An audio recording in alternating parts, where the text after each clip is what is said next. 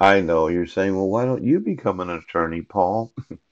You know, having been a failure as a financial consultant, and I was a failure as a businessman. I owned two different businesses, James Thomas King and Johann Financial Services. I was a commodity trading advisor, full sale systems. Yes, I was a failure.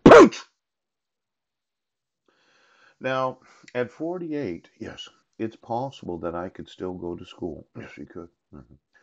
I have a bachelor's degree in organizational management, and I could apply to law schools throughout the United States thinking, well, I might have some success in my midlife. Yeah. And I'm sure that there are law schools that would just love to have me as a student as I'm sitting there being educated by America's best attorneys.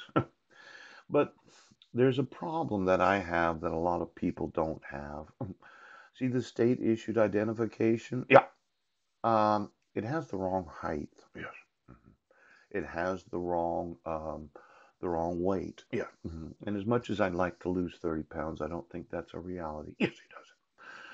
Now, yesterday, I was looking at the DD 369 right now. And it looks to me that for me, yes, to go to law school, I'd have to get student loans, if you would. And then I'd probably have to work full time. Yes. And being one of those poor American citizens of the United States of America, I think that you've intentionally obstructing me from participating in the legal profession. Now, let's say it is treason. Yesterday, I put on Facebook, yes, the requirements for enlisted in the National Guard, yes, the Guard Reserve, yes, and then the regular Army, the Army, yeah.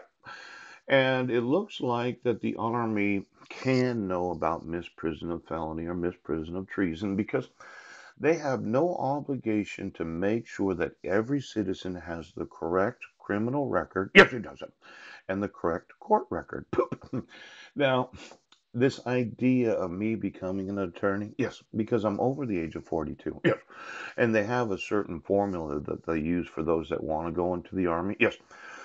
It's like 20 years to retirement, but you have to be under the age of 62. And as long as you're under the age of 42 and you take a test and they do background checks, so on and so forth, so on and so forth. But obstructing a person from actually getting a law degree, yes, because of the use of forgery and fraud. Now, there must be some constitutional right to be able to study the law, yes, to join a bar association, to be a judge or justice of this great nation. Now, I asked for all the DD 369s, yes, for every person that had volunteered to enlist in the United States Army, yes, National Guard or the Reserve Guard, yes, for the last 40 years. Now, I think that there are some police departments that said, well, as long as you go in the Army, we'll remove this from your record. Yes. And then after you're in, well, you're the Army's problem. You're not my problem anymore.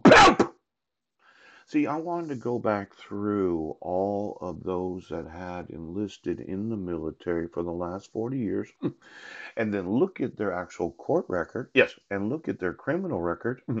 Because before they went in, you thought you just kind of talk to the motherfucker right now.